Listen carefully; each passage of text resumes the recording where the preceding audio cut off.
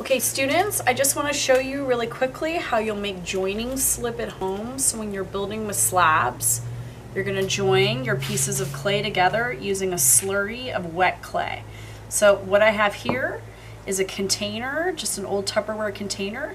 I have balled up little pieces of clay about that big, okay? This little bit, the size of like 2 or 3 peas, okay? Just like so.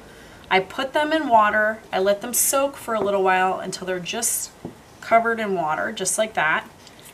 And then once the clay is soft, I'll just take the back side of my wooden modeling tool. I'm going to roughly blend up the slip. So much fun, slip at home, right?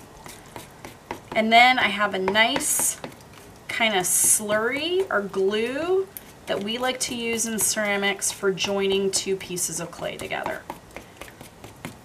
So make some of this for yourself and put a lid on it, and you'll get this slip into a nice kind of chunky slurry consistency for joining.